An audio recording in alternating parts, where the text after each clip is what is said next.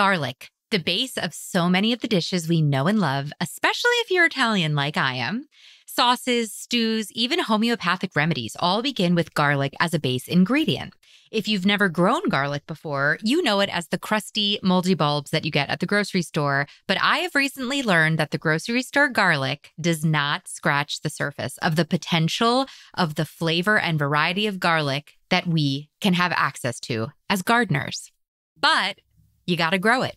There are so many varieties of garlic that you just can't find at the grocery store, but you can order them online and grow them in your garden. Garlic is also a natural pest repellent for gardeners and takes up little space in our gardens and gives us two yields, the bulbs and, for some varieties, the scapes. There's a world of garlic you never knew about to be opened up to you with this episode, my sweet plant friend. Get comfortable and get ready. Welcome to the Growing Joy podcast, where we not only learn how to care for plants successfully, but how to simply and affordably use our plant babies to cultivate more joy in our lives. I'm Maria, author of Growing Joy, the Plant Lover's Guide to Cultivating Happiness, speaker, podcaster, and most importantly, an epic plant killer turned happy plant lady. On Growing Joy, you'll find conversations about plant care, plant community, and wellness through the lens of plants. Plant care is self-care on Growing Joy, the podcast. Hello, my sweet plant friends. I hope you're doing well. I hope you've had a wonderfully planty week. If you're new here, welcome. I'm Maria, your host. It's my life's duty to help you cultivate plants and grow joy by doing so. And as we cultivate plants, if we're gardeners, friendly reminder, plant friends, wear your sun protection in the shade. If you've been following me on social media, you know that I have recently gone through a melanoma diagnosis because of skin damage. I've been getting multiple surgeries in order to remove it, and I've gotten very into skincare and sun protection. So if you're interested in my exploration of sun protection for gardeners, different hats, different sunscreens, you can go follow me on socials at Growing Joy with Maria, where I'm kind of profiling my day-to-day sun protection exploration. And to be clear, we found the melanoma early. I'm going to be totally healthy after this whole process of removing it is done. Oh, this episode is so good. It is with our special guest, Jill Winger, a homesteader, author, blogger, and the host of her own podcast, Old Fashioned on Purpose. Jill is all about slow living. I love that we've actually had multiple homesteaders on the show lately to discuss kind of the next steps of once we're in the garden, once we're nailing growing our own food, what are the next steps to kind of take that step towards a more cyclical, holistic approach to our gardens that are just beyond the flowers and the food that we grow. And today's episode is specifically celebrating the mighty garlic bulb, not just a deeper understanding of garlic and how it grows and the varieties, but actually how to grow it and use it for months and months and months after you harvest it. Jill is amazing. I consider her a new plant friend. I'm so excited to introduce her to you. But before that, speaking of plant friends, I want to shout out and say a quick thank you and welcome to Dina A., Michelle T., and Meredith D., our newest Garden Society members. If you don't know, I have my own social media platform. It is an algorithm and troll-free platform that you can access via your computer or iOS or Android. It's the plantiest and kindest corner of the internet. It's a private platform I created for our listeners to get together and make new plant friends, propagate your knowledge, and grow more joy in your life. I love it. They're the nicest people on that app. And also, it's a wonderful way of supporting the podcast because your monthly subscription also goes towards supporting all of the amazing contractors who help me support the show, especially while I am currently out on medical leave as I'm dealing with this melanoma diagnosis. I have incredible contractors. Shout out Bailey, Morgan, Rain, Jazz, this team of people that I have that are keeping the ship afloat as I am home resting with Mama Fiella taking care of me. If you want to join us, go to jointhegardensociety.com and all of the instructions to sign up will be there. All right, Jill, garlic. I'm so excited. The Italian in me was so excited about this episode. And another thing about garlic is I feel like the more gardeners I talk to, and you ask what are their favorite plants to grow, I'm always shocked at how much people love to grow garlic. Like real gardeners grow garlic, I feel like. Melody, my garden friend who I gardened with a couple of years ago, she grew so much garlic and we had so much fun. So anyway, the real gardeners are growing garlic, guys. So get ready because we're about to teach you how to do it. So without further ado, here's Jill. Jill, welcome. I'm so excited to have you on the podcast today. I cannot wait for this conversation. I've been looking forward to it. We are so overdue for an episode just on garlic because I feel like garlic is like the unsung hero of the garden. Real gardeners always talk about garlic as being one of their favorite, things to grow. But before we dive into that, I need to know, you are my future goals of living the most epic homestead life. Can you just take a couple minutes to fill the audience in on how you became this homesteading goddess that you are? Oh my goodness, you're so funny. Yes, I would love to share my journey because it was very much accidental. I didn't intend to be doing what I am today. I love it. Can't imagine anything else. But yeah, so I started off, I was raised really conventionally. I wasn't raised in agriculture or on a farmer ranch, but I've always had this desire in me, this little tug that I wanted to be more connected to a rural way of life. And so when I turned 18, I didn't know what I wanted to do. And I decided I've always loved horses. And so I moved to Wyoming to pursue a horse career.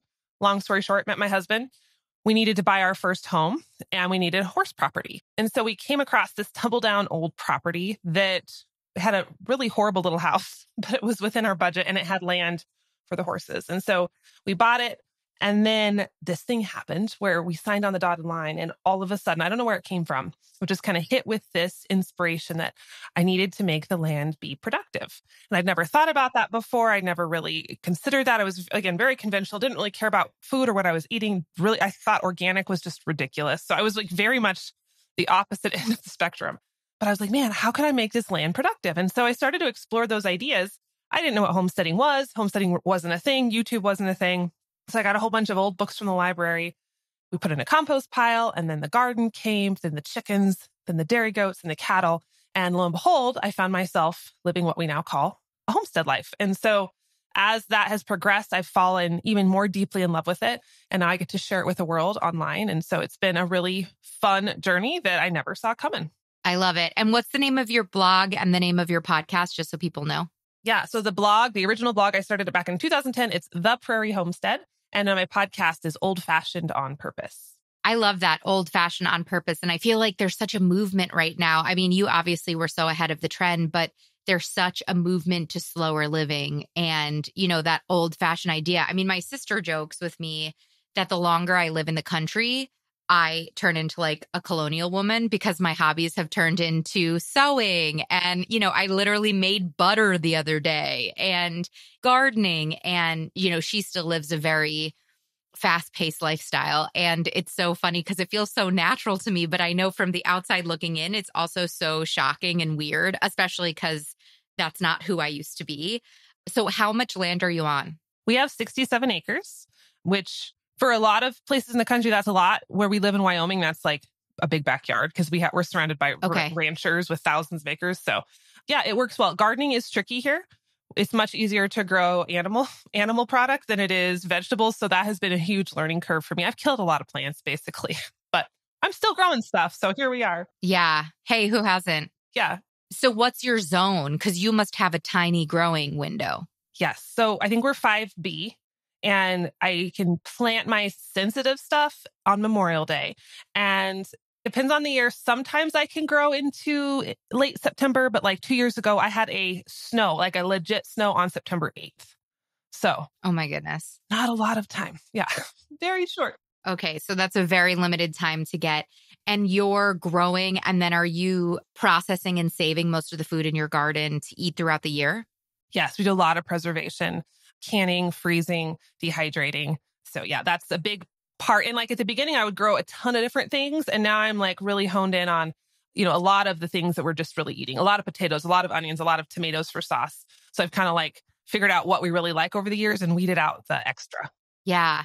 I mean, I've got 20 grow bags. I mean, my garden looks very different than yours, but it's funny. Us too, we were just like, let's just grow tomatoes, lettuce, and herbs this year because that's really what we're using on a daily basis. I'm like, let's just grow our salads this year and then we'll freeze our tomatoes. We're growing way too many tomatoes for two people. So what does your garden look like? So it's really morphed over the years. We started off with a really traditional in-ground garden. And then I actually accidentally poisoned it with herbicide. I didn't realize I was bringing herbicide in that was in my manure that I was using for compost. And so, yeah, it was tragic. It was tragic. So it was a number of years ago, I think 7 years ago, I realized that I had basically contaminated all my soil. And so we were like, do we scrape all the soil out or do we build something else on top? And so we decided to build raised beds, which has been really good. I don't know if I would build them exactly the same way if I were to start over, but they've been great for us. And they're kind of been iconic of our homestead. A lot of people know my raised beds by just their appearance online. So we have a pretty big raised bed garden. I have 20 beds that are 4x8. And then we have a greenhouse that we built 3 or 4 years ago that just gives me a little more time on the beginning and the end of my growing season. So it's not heated, but it just, man, it feels so good. Our winters are so long and I can just get out there in the sun, and wear like a light jacket in February versus like a parka and be in the soil. And then we recently put in 2 really long strips of potatoes and onions because we're growing so much of that. So I have kind of 3 growing spaces that I've, and I definitely couldn't have done that when I first started all at once, but we've just stacked on top of each other over the years. So it feels mostly doable. There's sometimes I still feel like completely overwhelmed by it, but most of the time it feels pretty good. Well, overwhelm. So let's address that for a minute because I want to get into garlic, but I think for those listening who just heard about your 60 acres and your greenhouse and like checked out being like, I can't relate to this girl, that is so far from where I am. Because even me on 5 acres with my grow bag garden, setting you as my my vision board still feels a little intimidated by that. Like, what would you say to people? Can you speak a little bit to those first couple of years of your homesteading journey? Because obviously this has been a long-term process that you've built on. Oh, absolutely. And that's the key is building on. It's the layers. And so I think that's one of the beauties and also one of the dangers of social media is we often see people like me who are kind of towards the middle. They're in the middle end of our journey, not end of our journey. That sounds weird. I hope it's not the end of my journey, but like the middle of our journey, right? You're advanced. Yeah, you're 2.0. Yeah, I've been doing this since 2000. We bought our property in 2008. Like that's a long time to be doing this. And so I've gone through all those iterations, but the people who just started following me last year didn't get to see that. And so I started off so humbly, so small, where I remember those first few years that a small in-ground garden was all I could handle, like physically, mentally, that was it. And that was okay. We still grew a lot of food and it was still what you could definitely deem successful. I think this works with any skill that we're learning. As I started to get comfortable with that, I got into my routines. I started to figure out what worked and what didn't. I got through that kind of decision fatigue phase where we're trying to figure out all the things. Then I'm like, oh, well, this feels kind of easy now. Then that's when we started to expand. And we're just like one step up each year, or maybe every other year, not even every year, right? So just one step up. And that's where we added on. And so I never had started all these things at once, right? There was a season of learning how to milk the cow. There was a season where I was really focused on canning. There has been a season where I was really focused on certain aspects of my business. And what people don't see is when I was like really focused on, let's say, building my online platforms, some of my homesteading stuff got put on the back burner or just was non-existent. Like right now, I don't have a sourdough starter going. I was going to make cheese this summer and my life kind of blew up with one of our businesses. So I have no cheese. I've been using store-bought milk, even though we're milking the cow for some bottle calves we have. So people have to understand, like, I think they assume it's all happening simultaneously, but at least for me, it hardly ever is. And it sounds like it's non-linear as well. You take 2 steps forward and then the cow gets... The interesting thing too is I feel like what you just said, even just with gardening, you could spend 40 years of 4 seasons trial and error, right? Like there's never someone who has the same exact garden every single year. There's always going to be something you're going to try. There's always going to be something new in your garden that you're growing. That's why we do this, right? The fact that you're doing that with the garden and milk cows and cattle and chickens, like that's a lot to juggle. And you're also doing it full time, which is also super helpful. So how long have you been growing garlic for? Oh, I think probably around a decade. And I would start off with just a few little pieces at first. And then I realized how much I loved it and how easy it was because it's just ridiculously easy. I think more people don't do it just because the timing is off of what we really consider normal growing seasons. And so I used to forget. I'm like, oh my gosh, the garlic. I forgot the garlic. But quite a while and I absolutely love it. So how much garlic are you growing now? So I have 2 of my 4x8 beds that I devote to the garlic. Wow. And so I have to count how many, it's quite a bit. But it does last. And if you get the certain varieties, you can keep them in storage for a good amount of time. So it's not like I have to use it all up right away. When you say good amount of time, do you mean more than 1 year? I've never had it last that long. And again, it depends. There's a lot of factors there, like when you harvest it, how you cure it, what variety you're using. But I can at least usually get me through the winter into spring. I harvest it in July. And then probably by that January or February, it's starting to get a little squishy. There might be some cloves in my bulbs that aren't as fresh, but you can still use it. Yeah. And do you notice a big difference between the homegrown garlic versus the store-bought garlic? I think the homegrown is just so much more fragrance. And there's just something about it being fresh. And I think, a lot of the garlic we're seeing on the store shelves, like most of food there, has just been sitting around for a while. There's also a lot of grocery store garlic that comes from China because that's a place where they get it cheap and it grows cheap there. And so, you just can't compare the freshness to something that was shipped overseas versus something you're harvesting in your backyard.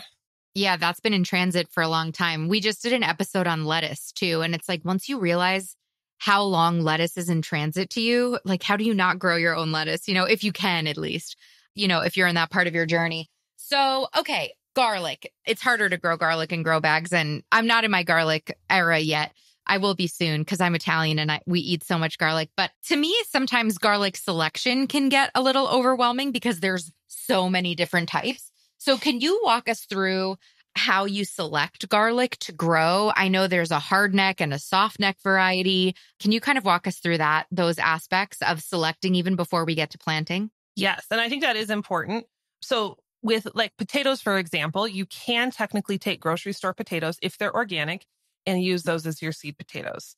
However, I recommend that people don't do that with garlic because there is a chance that it's been sprayed with compounds to prevent it from sprouting, or it can bring in diseases, or you just don't even know what variety it is. So you kind of don't know what you're dealing with, right? So I definitely would say go to a reputable seed garlic source, and they're all over online. They're pretty easy to find. You just have to make sure Territorial Seed is our sponsor. Oh, so yeah, Territorial Seed has like the widest variety of garlic. Like every type of garlic you want, they've got it. Yeah. And it's really fun. I don't know why it's fun to shop for it, but it just is. So it's fun to shop for it. Make sure when you're shopping, obviously, you're going to have to get it in the window because these suppliers have it right before planting, and then they're not going to have it just randomly throughout the year. So it's definitely a seasonal thing to purchase. And I would say get it early. And so like most people are planting through September, October timeframe. So that seed's going to be ready in late summer, mid to late summer. So make sure that you are getting it early because they do sell out. There is a finite amount of seed garlic. So don't wait till the last minute. You'll have a harder time. So find a good source. And then your next big choice, like you mentioned, would be soft neck or hard neck. And so it's kind of a personal preference thing. Soft neck, to me, the biggest advantage of it is that it's braidable because I love the look of a garlic braid hanging in my kitchen. And it's me too. I know it's so fun. And it's, just a little easier for storage. Most of the garlic that you're going to find at your grocery stores or your farmer's market, it's going to be probably soft neck. And if you're wondering how to tell, it's in the name, right? So soft neck is going to have above the bulb, garlic has a stalk. If you've never seen it growing, it has a stalk. Soft neck is going to be very pliable. Hard neck is like extremely rigid. And so you can't braid the hard neck. Now, beyond that, some of the differences are soft neck usually have smaller cloves. So you're going to have more cloves packed around in the bulb. Hard neck has usually, 6, 8 really beautiful big cloves around the bulb. My personal preference, even though I love a garlic braid, is the hard neck because I like the bigger cloves. When you're cooking, I find it really annoying to have to peel the teeny tiny baby cloves and then you have to use more. So just for ease of use as a home cook, I love the hard neck. Other benefits to hard neck would be that they send out scapes, which we can talk about that in a minute. So it's kind of like you get a little extra bang for your buck in the garlic culinary department. And I can't attest to this. I've never grown garlic in a southern climate. I've only ever lived in the cooler ones. But they say that soft neck does a little bit better in the southern warmer climates than hard neck. Although I have planted both varieties here in Wyoming, and I kind of consider us to be the Arctic of the United States. We're really cold, and I've grown both successfully. So ultimately, it comes down to your preference. Do you want a braid? Do you want the bigger cloves? Do you care about the scapes? If you don't know, try both. On an episode inspired by garlic, how do we not talk about Territorial Seed Company, plant friends? Territorial Seed is the king or the queen of mail order, perfect garlic, ready to grow, delivered to your doorstep to give you the delicious harvests that we talk about in today's episode. And Territorial Seed Company is also a beloved partner of this podcast. They sponsor the show. They help us make this content to bring it to you. So they're the best. Thank you, Territorial Seed. Garlic is kind of their thing. They have like an unbelievable variety of hardneck and softneck garlic ready to be pre-ordered by you and delivered straight to your door. In this podcast episode, we discuss the differences between hardneck and softneck garlic in detail on this episode. So why not take the discount Territorial Seed Company offers you and pre-order one of each type of garlic, a hardneck and a softneck garlic, and learn for yourself, empower yourself to grow and learn the similarities and the differences of the two styles of garlic. If you want to order garlic online, look no further than Territorial Seed Company. They have 40 years of expertise and undeniable passion for helping gardeners grow their own food and 100% guarantee. So there's literally no risk in trying to grow garlic for the first time with them or going back and growing garlic for your 100th time with them, but finding new varieties that only they have to offer. It's not too early. You should pre-order your garlic now for fall shipment. The varieties sell out quickly. And you get 10% off for being a listener. So go to territorialseed.com/growingjoy to get 10% off the garlic varieties of your dreams. Shop the amazing garlic selection. Get your 10% off discount by going to territorialseed.com/growingjoy. That's territorialseed.com/growingjoy. All right, if you're growing garlic, you need garlic and you need a high quality potting mix and soil to ensure that your little garlic babies overwinter properly, plant friends. You got to look no further than Espoma Organic, our 90-year-old family owned and operated company that supports this podcast. And they are dedicated to making safe indoor and outdoor gardening products for people, pets, and the planet. As you plant up your garden, as you get ready to grow your garlic this fall, make sure that you're using their potting mix or their garden soil that's suited to your gardening setup. Whether it's container gardening, raised bed gardening, or in-ground garden beds, they literally have a mix, a soil, a compost for whatever type of gardening you're doing. I love working with Espoma. They are a company run by lovely people. And to top it all off, this company has an amazing sustainability commitment, 100% solar-powered plant, zero waste manufacturing, and eco-friendly packaging. To learn more about Espoma Organic's indoor and outdoor products for every aspect of plant parenthood, from their potting mixes to their fertilizers, visit espoma.com to see the products and where your local Espoma dealers are. Or you can click the link in the show notes to go to my Amazon storefront where I have a curated list of my Espoma favorites.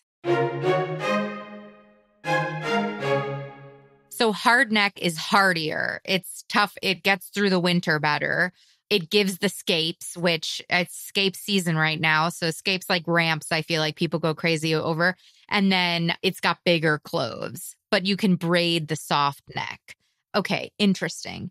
And you said the garlic at the grocery store that we're normally buying, that's normally soft neck, you said? Yes. You know how you're going to see that more commonly because it has the little baby cloves. Flimsier top. Yeah, little flimsier. Yeah. Okay. Got it.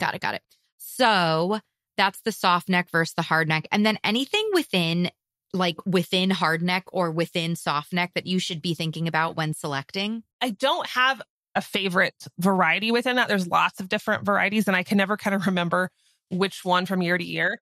When you go on your Seed Garlic website and you go shopping, you can look at the different descriptions. Some are a little purple, they just have different qualities.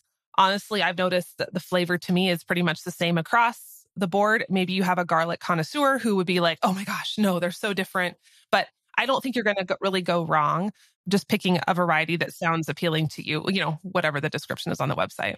I feel like, too, if this is your first year growing garlic, you should pick a soft neck variety and a hard neck variety and grow them for yourself and learn the differences, right? Because that's really how you can listen to a billion podcasts, but until you really do it, that's what's going to really lock it in for you. So, okay, so that's soft neck, that's hard neck. This episode is getting released in the time that people would be ordering, their garlic. So if you guys want to grow garlic, you're welcome to, order. We've got the coupon code from Territorial Seed, or you can go get it from whoever you want. What do we need to know in order to grow garlic? So what do we need besides the garlic cloves for growing? It's so simple. It's really just a good sunny spot in your garden. And so with me, I'm planting in my raised beds all summer. And then some of those crops are going to be harvested early, like maybe the lettuce bolted or the spinach bolted. So I pull those out and I just kind of, in the back of my mind, earmark those spaces for my garlic. And so I've planted it in heavy clay soil. I've planted it in moderate, just normal garden soil. I don't think you have to get super picky You don't want to have a ton of extra nitrogen in the soil right when you plant it, because we kind of want those little babies to go dormant throughout the winter. But I wouldn't worry too much. I wouldn't stress too much about the exact composition of your soil. If it's your regular garden soil, that's going to be totally fine. You could even plant it in, if you don't have an official garden and you're just planting in your landscaping or your front yard or your flower beds, you could totally weave some into your other plants.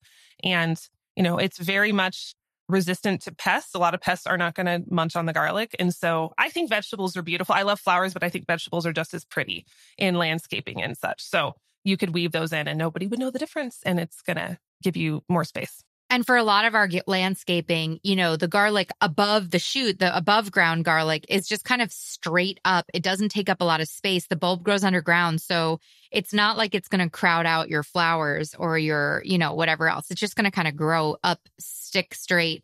So let's talk about the life cycle of a garlic, because you said it's not aligned with your tomato plants that you're planting. So can you talk about, we're ordering our garlic in August, July, August. The garlic gets delivered late August. Now what? Yeah. So kind of depends on the part of the country you live in. For me, and people like me who live in the north, where we are waiting for those snowstorms or those really heavy frosts, September, like late September or October is your golden period to plant. You want to get it in before the ground starts to freeze. Ideally, you want to get it in before the first frost, but I have totally fudged that and had a light frost. And then, oh my gosh, I didn't get it in time and got it in. But you definitely have to get it in before you're super, super cold. If you're in a warmer climate in the south, October is still good, but you could wait a little bit longer. You could push it into November, December, if you'd like. Honestly, like I said, I haven't grown it in the south, but I've heard garlic really does, especially the hardneck varieties, that needs that colder shock of the temperatures. So if you are in a cold place like me, it's a really, really great plant because it likes the cold for that period. So yes, you're going to plant, let's say October, November, depending on where you live. Then you ignore it. And I even recommend mark the beds or make a note in your phone of where you planted it, because it's so low maintenance, you will forget it exists until next spring. You'll be like, what is that thing? What are those little shoots coming up there? So it just emerges from the ground. Usually depends on how warm I am, March, April. Usually I'll start to see little babies come through, and then it grows really quickly. And then for me in my zone, I'm planning on harvesting usually in about July is when I start to pull it from the ground. So it's a long period, but it's so easy and hands off. It doesn't feel complicated at all. Okay. Follow-up questions. What do you do to prep the garlic that arrives? Because you're breaking the garlic clove up and you're planting individual cloves, right? Absolutely. Yeah, that's a great point. I have heard of people not realizing that and sticking the whole bulb in the ground, which will sprout, but then you're going to be very crowded. So when you get your garlic in the mail, if you're not ready to plant it right away, because let's say you're trying to beat the rush and get it before it sells out, get it out of the box and just leave it in a place where it has air circulation. I've made the mistake before of forgetting about it, and then it kind of starts to mildew or get a little moldy from the moisture. So get it into a place with air circulation. Just put it in a cool, dark place until you're ready to plant. Then work your ground. I would say if you can work it up to about 6 inches, that's ideal, just to give it plenty of space. And then, yes, break your cloves up and plant one clove about 6 inches apart. The important part is you want the pointy side up. So if you imagine how the cloves are going to be arranged in a bulb, right? You want to plant them in the ground just like that.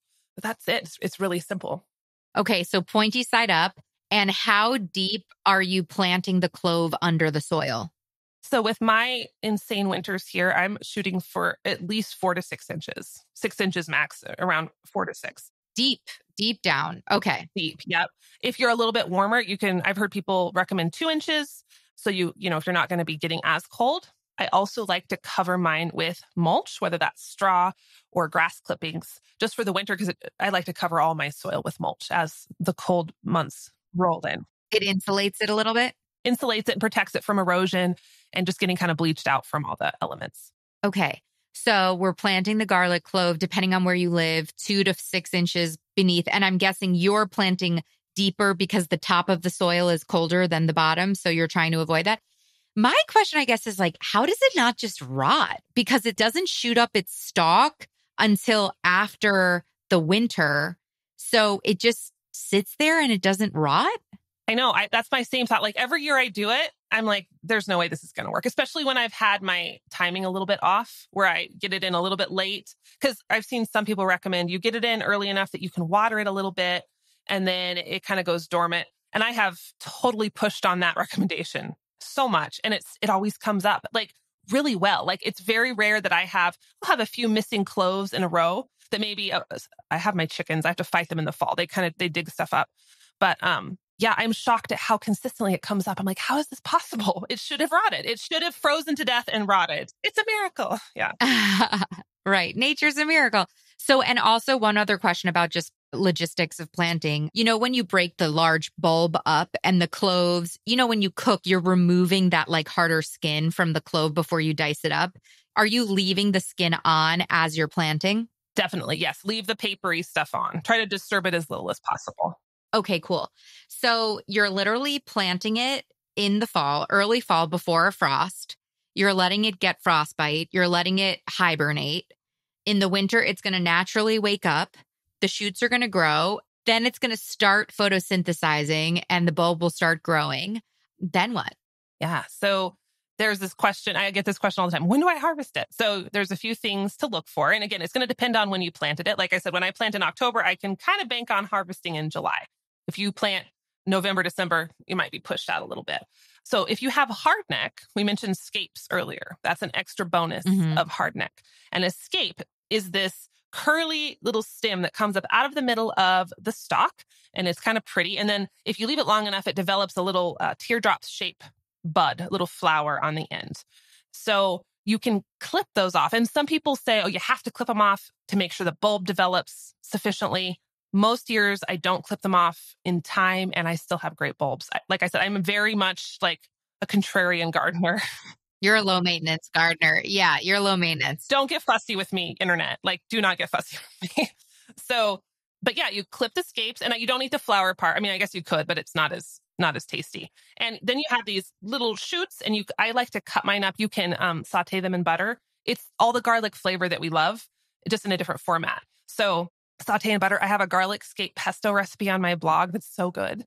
And there's all kinds of recipes online, but it's such a delicacy because they aren't something you get in stores. So literally the only way you're going to get scapes is if you get lucky enough to find them at a farmer's market or you grow them yourself.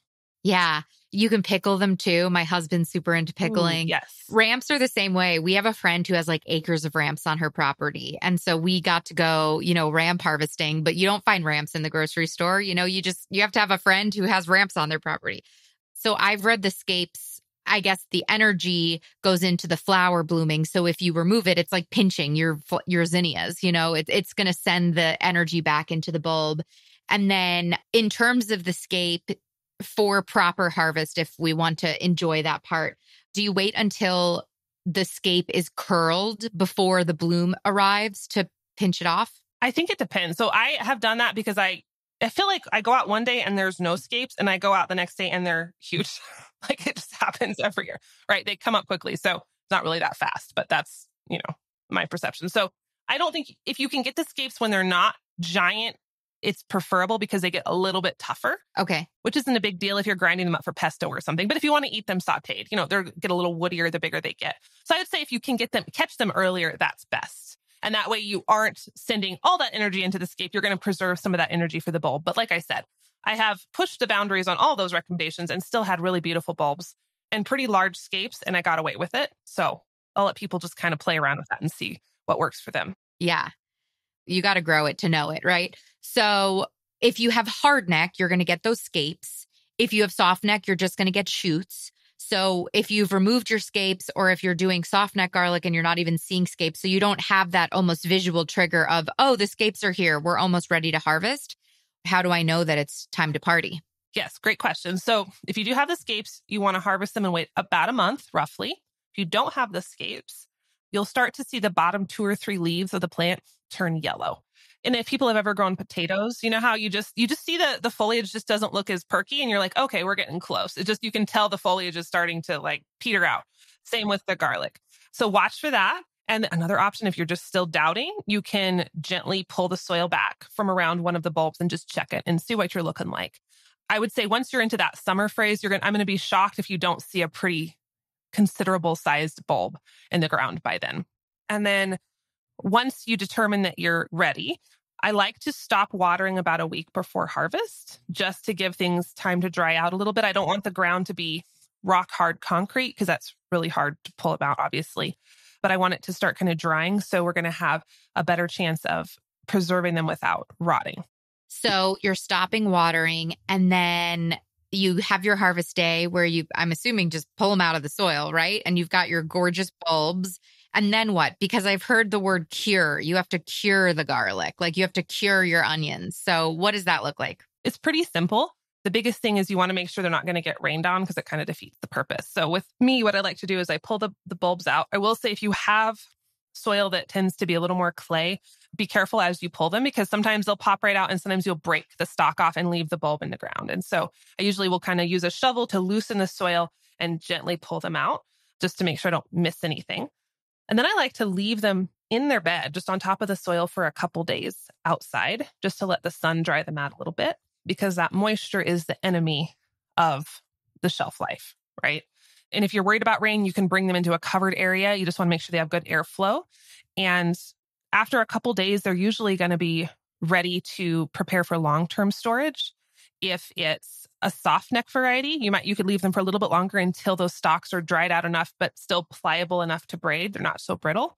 And if it's hard neck, I usually just leave a couple inches of the stalk and just cut it off and put it in a container that... Once you pull them out, should the greens be like turning yellow or something? Or you're really just using thyme? You're not using your eyeballs, you're using thyme past? So you're looking for those bottom leaves to start yellowing, but you're not going to see yellowing on the whole stalk when you harvest. They're still going to be green. And then they're just going to start to fade as they dry out, as they cure. Okay, cool. So you're just letting them cure for like 5 days to a week. And then with the hard neck, you're chopping the tops off. You're leaving a couple of inches. And then the soft neck, you're braiding. Do you have any tips for braiding for us soft neck girlies? Yes. I know I have an onion braiding tutorial on my blog. I think I have a garlic one too. And there's lots of videos and stuff online. Oh, perfect. Okay, we'll put it in the show notes. Yeah, and it's really fun. Super easy. I think you can use a twine to kind of use as your baseline, but it's way easier than you think. Okay, great. So then what about the long-term storage? Yes. So I don't have an official root cellar, and I think most people probably don't. If you do, I'm super jealous. Yeah, definitely. Yes. So I just have a basement that it doesn't get below freezing by any means. And it doesn't have a lot of moisture in it like a root cellar would, but it's pretty cool and dark. And so I just put mine in a box or a basket that's going to allow for that airflow because we don't want that moisture or humidity to accumulate in a closed space because that's where we get mildewy. And I just will put it down in the dark part of my basement for the fall and winter. And depending on how well you cure it, and if you do that your first year, you'll kind of figure that out. It'll last for many months and it might sprout a little bit. I recommend not putting it in your refrigerator because that seems to make them sprout a little bit faster, but just keep it cool, dark, and dry. And you can use that all through the winter. And it's amazing how well it stores. Yeah, because once you do the curing, once you let it dry out and then you prep it, then it's just about waiting until you need it, right? So you're storing it in the cool to get the longest shelf life. But you can then, once you've cured it, you can start immediately using it. Yes, absolutely. I mean, you can even use it fresh. You could use it the day you harvest it if you'd like. Before you cure it. Before you cure it. It's going to taste amazing. One of my favorite things about harvesting is just like you get the oil on your hands and it smells so good. So I'm like always like smelling my hands like a weirdo the whole time I'm harvesting garlic. Because it's just the most vibrant, freshest garlic aroma you've ever experienced. But yeah, you could use it right away. The only reason we're doing that curing process is just to help it last longer. Okay. And then, this sounds so easy. Are there any troubleshooting, any common issues that you see with garlic, diseases or pests or anything that you should look out for in the garden to say, oh, we've got a problem here. How can we fix it? That's a good question. I actually haven't experienced a lot of issue with it. It's just been such a trooper plant, just so easy. Yeah. I mean, that's not to say there aren't diseases. It's just I haven't experienced any in my area. And the bugs, I mean, knock on wood, I've never experienced bug issues. I think just because I don't like the taste of it, it's pretty resilient with bugs. And so I'd say the one thing I have struggled, sometimes my irrigation gets a little heavy or I have my sprinklers on a little much. So I think the waterlogged soggy soil isn't great for it. And it also can create issue when you do go to cure it for that long-term storage. It can pull that paper off. It can make the bulbs not as hardy to last in your pantry or whatever. But no, it's so far, I haven't had a lot of issues with diseases or pests. That's amazing. What are your favorite garlic recipes? Oh, so many. Or what are your favorite ways to use garlic, I guess? I like it in everything. I'm sure as Italian, you also, I just like, there is no recipe that can not benefit without some garlic. I think one of my favorite, most pure ways to use it is just roasting it, where you snip the top off, you pour some olive oil in, put it in a little foil pack and throw it in the oven. And that's so good on bread. I have a hummus recipe where you take a whole bowl of roasted garlic and stick it in with the hummus and puree it. And I've had people go, was that a typo? And I'm like, nope, you used the whole bowl. And that was very purposeful. Amazing. It's so good. One recipe I love is where you take a beef roast, like you're preparing it for a crock pot or a pot roast type of dish. And you cut little slits in the roast and then insert slivers of garlic in there. And so as it roasts, it cooks the garlic and the oils go into the meat. And that's super good too. But yeah, I mean, I put it in everything. I just can't live without it. Yeah. My husband's been sick this week. And so I've been on TikTok scrolling for like natural remedies. And I've seen so many like soaking garlic honey, putting garlic, honey, and red onion in a jar. And the properties that leach out when it all sits and soaks together apparently is very good for colds. People keep like honey and garlic in a jar in their fridge and take like a tablespoon of it whenever they start to get sick.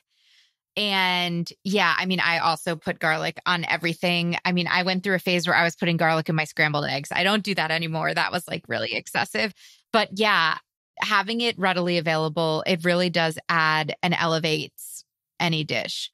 And the idea of growing it on my own is so exciting. When I gardened a couple of years ago with a friend who had a really epic garden and a greenhouse, and we harvested a lot of garlic and onions and just cutting, like, I don't know, there was just something so special about cooking the garlic that we grew together. It just made it so much more special.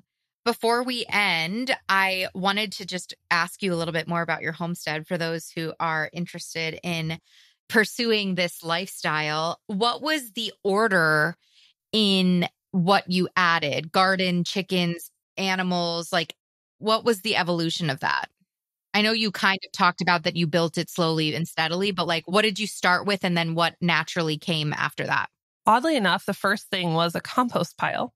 And the reason for that was that we had no money and I had these horses with us and I didn't have a tractor to deal with the manure or get rid of the manure. And so I'm like, oh, I've got to figure out a way. There's this growing pile of horse manure in my backyard and I've got to do something with it. So we built this really humble little compost pile first.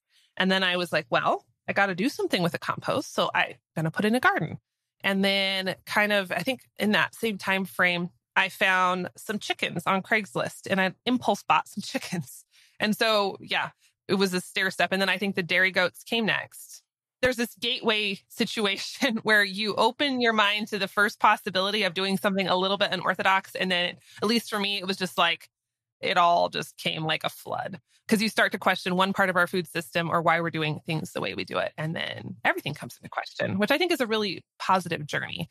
But yeah, I think a garden, any sort of garden, even if it's a balcony, even if it's houseplants, like we talked about when you were on my podcast, I think all those steps are so important and they really count. So I don't want anyone to ever see what I'm doing and go, oh, just because I don't have 67 acres in a greenhouse and multiple gardens, that what I'm doing doesn't matter. It's not homesteading enough.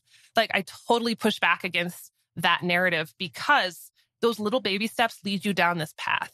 And it's still getting you connected to the earth and connected to the soil and understanding your place in nature and understanding your place in our food system. And so those little things are really big. And like mine was just a silly little compost pile. That was my first thing that caused me to question the conventions around food and food production. And so never underestimate those baby steps.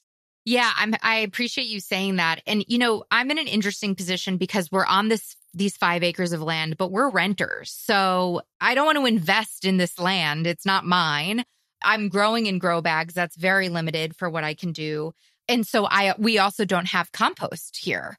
But also, ironically, moving to the country, we have less access to composting at like a local farmer's market or recycling. Like it's actually much harder to compost publicly. Like in the city, there was compost options everywhere. There aren't here, right? Yeah. Same with recycling. So we got a tabletop composter, a Lomi. I've talked about it on my podcast before. And that's been our journey because we're in nature. We're like, oh my gosh, we also have to take our garbage to the dump, right? So we want to reduce, from a selfish perspective, we want to reduce our trips to the dump because we don't have a garbage service. But it's so interesting because using this tabletop composter, which could fit in any apartment, right? It's like I could have been doing this years ago when I was in 500 square feet in New York City. It has made me so much more acutely aware of food waste. And the food waste, because we're putting it in the compost and turning it into soil instead of putting it in the garbage. Yes, it's also reduced our trips to the dump by like 50%. That also then has made me more acutely aware of recycling and plastics. And it's not even cyclical in my garden. I'm not composting in my garden. It's this separate kind of clinical machine for me that's doing it right now because that's the option I have. But once you start, it is so true. There is a chain of reaction, whatever that's called.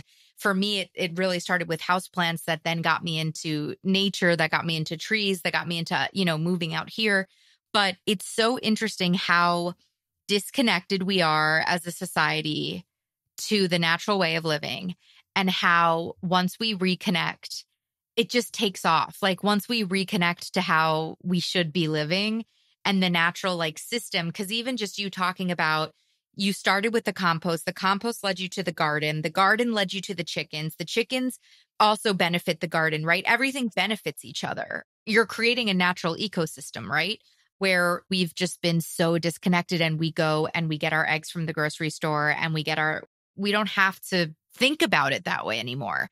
And it's so interesting that people have to go through this in kind of intense awakening of, oh, this is not aligned. And I need to start doing things differently, but I have to make this epic shift. And then people think, oh, I have to go be an epic homesteader. No, for you, it might just look like composting right now. But 5 years down the line, I know I'm having chickens in 5 years. I can't have chickens right now, but I know there's chickens in my future, But it's so interesting. The more conversations I have with homesteaders like yourself, I've been very lucky to have multiple conversations this year on the podcast about homesteading and what this kind of lifestyle looks like. And it's so interesting, similarly to houseplants, that from the outside looking in, it feels so intimidating and so unattainable and hippie, granola, whatever weird stereotypes there are for homesteading. But the more you just kind of wiggle into it, the more sense it makes. Oh, so much. And you start to feel it in your body too. And that's what I think. Yeah. When I first started teaching homesteading, I would fire hose people a lot because I'm I need them to feel all the things I'm feeling. And I've since learned, I'm no, if I just get them to take that first step, it does the work for me. Their body will literally respond to what they're doing. And I don't have to do, all I have to do is get them started. I'm I know what's going to happen next. You just make that bread. You just plant that tomato plant. I know what's going to happen. That's how I feel with houseplants. I'm I just need to get you to care for one houseplant successfully. If you can have one win with a houseplant, you will be put on this journey, that will make you so much happier. But part of the journey and part of the joy that you find is actually finding it for yourself. You and I, that's not our job. Our job isn't to force it down your throat. Our job is to set our communities, our listeners up for success so that they can go cultivate their own empowered experience. And, I feel the two of us, we've talked about this offline, but I feel we're such a power couple of podcasts for people because it's especially with city people, I will help people get that first house plant, that first basil garden, these first, and then you can help them take the next steps. It's at my point, 5 years in, I'm your student now where I'm okay, how do I keep this going? But it took me 5 years to get here, So it's very interesting. It's such an honor to be part of people's journeys because I do feel this is it's just such a gift to be experiencing these joys that I think you and I have both talked about on our shows that, once again, from the outside in, look completely crazy. But when you're on the inside, you're oh yeah, plants are the answer. It is the answer. I know. And that's sometimes it's hard when people are, get the question, what do you do?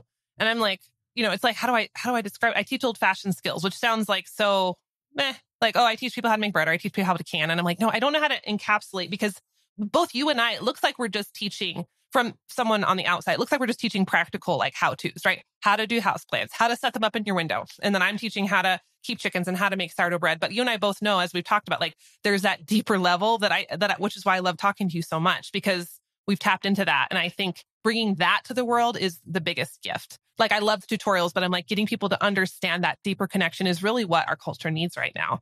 So yeah. It's the result. Yeah. And how lucky are we to both be doing this with our podcast? So I love Jill's podcast. You've got to visit Jill's blog. It's epic. And it is totally aspirational. She's showing us what you can do, but also that you don't have to do it all. Everybody can just go plant some garlic and plant your garlic and then, remove that trip to the grocery store for yourself. That could be it, right? Or a little pot of basil on your windowsill. But where can everyone go find you, listen to your show, follow your blog, follow you on Instagram? Tell us all the things. Yes. So the original blog there's hundreds of blog posts over there. All the tutorials and stuff is theprairiehomestead.com. And then the podcast is Old Fashioned on Purpose. On social media, I'm on a lot of platforms, but I'm most active on Instagram. That's kind of my favorite place to hang out. So my handle there is jill.winger. And I do have a book coming out this year in September. So if you are interested in this idea of that old-fashioned life and kind of what, Marie and I have been talking about in terms of, it's practical skills, but the deeper piece behind that and how to bring that into your life, even if you're not going to move to Wyoming and get a milk cow, which most people are not. The book is called Old Fashioned on Purpose, and it kind of explores a lot of those ideas. Yes. And this episode's coming out in August. So pre-order the book, guys. Yes. Pre-order, please. Pre-orders are like a big thing for publishing. Now that I know that, every time I have an author on, I'm like, pre-order her book and review it on Goodreads when you get it. We have a bunch of bonuses just for pre-order folks. Like there's sourdough guides and home dairy stuff and recipes and all kinds of stuff. So yeah, you can get all the goodies. Speaking of bonuses, when you join your email list, I joined your email list last month, you give access to a whole freaking library of stuff. I've never seen that for just giving you my email address. The benefit of being online for so long, I've created a lot of things. And so I get to give away a lot of fun stuff because I have a lot in my archives. So sometimes my business coaches are like, Jill, you can't give all that away. I'm like, but I want to. I like to over deliver. So yeah, it's fun to share. So we'll make sure all those links are in the show notes. Jill, this was so fun. And I hope this is the first of many guest spots that you come back on the show in the future to teach us more homesteading things. Absolutely. I'd love to. Thanks for having me. Thank you so much, Jill. Man, me and Jill really hit it off. She is so cool, and she's kind of like who I want to be when I grow up. She's amazing. I can't stop thinking about chickens, and I can't stop thinking about having a homestead. Billy and I talk about it often. I'm so inspired to grow garlic. I also love, if you like this episode, if you're curious, in I think 2021, I did a 2-part series with plant lady Bree about garden pests. And garlic is an amazing way to deter like groundhogs and, moles and voles from your plants because they don't like the scent. So garlic is multifaceted, valuable in so many different ways. Make sure that if you're ordering garlic, try Territorial Seed Company. They sponsor this show. They support this show. They help me bring these episodes to you. So if you want to try garlic, if you're feeling inspired after this episode, definitely check them out. Get 10% off of whatever you order. They have a 100% guarantee. And you can go to territorialseed.com/growingjoy to get your order in. I know I'm going to put my order in. And also just a growing joy thought, I love the concept of this garlic overwintering and that concept of planting a seed and having to wait a really long time and trusting that the bulb is growing and multiplying and having to wait until the spring to see what comes. I think that's a beautiful metaphor for life. And so I'm excited to try planting garlic and waiting for that fateful moment in the spring where those green stems stick out of the soil and remind me that stuff is always planted and growing within you, whether you can see it or not. And with that thought, my sweet plant friends, until next time, keep blooming and keep growing joy. Plant friend, thank you so much for tuning in today. If you like what you heard, make sure that you're subscribed to the show so you don't miss an episode. We have incredible episodes lined up in 2023, and I don't want you to miss one topic. And while you're subscribing, would you mind clicking over to the review section and leaving us a review? Reviews are tremendously helpful for the growth of the podcast, so I thank you in advance for helping this podcast reach as many planty earbuds as possible across the globe. If you're looking for more opportunities to grow as a plant parent with Growing Joy content, we've got a ton of free options for you. First, there's the Plant Parent Personality Test. It's so fun. It takes literally 3 minutes to complete. You take the test, you get your Plant Parent Personality profile and a curated list of plants, projects, and podcast episodes that are right up your alley, tailored just for you, inspired by your results. The link is in the show notes. Make sure to let me know what your personality is after you take the test. If you're looking to uplevel your plant parent game, check out my website. We've got a bunch of free guides that you can download on topics like understanding natural light, which is actually a 3-day worksheet, and 9 ways to green up your office if you need to bring a little bit of planty joy into your work life. And finally, I want to invite you to join the plantiest and kindest corner of the internet, my online garden society. It's both a web platform and an iOS and Android app. It allows our listeners to get together in an algorithm and troll-free online space to swap plant care tips, humble brag about plant wins, and get support when you have plant fails. We have monthly live planty show and tells on Zoom, which are so fun, and even have a living library of planty book recommendations sourced from our community. You can go to jointhegardensociety.com to grab your membership. And for anything else, plant friend, I am here for you. Feel free to drop me a line whether you have an idea for an episode, an event, or maybe you're even a planty business interested in sponsoring the show. And of course, following me on Instagram and TikTok for daily planty silliness, musings, and tips is always recommended. You can find me across socials at Growing Joy with Maria. Thank you again so much for listening. It is truly my honor and life's delight to help you keep blooming and keep growing joy. Plant care is self-care on Growing Joy, the podcast.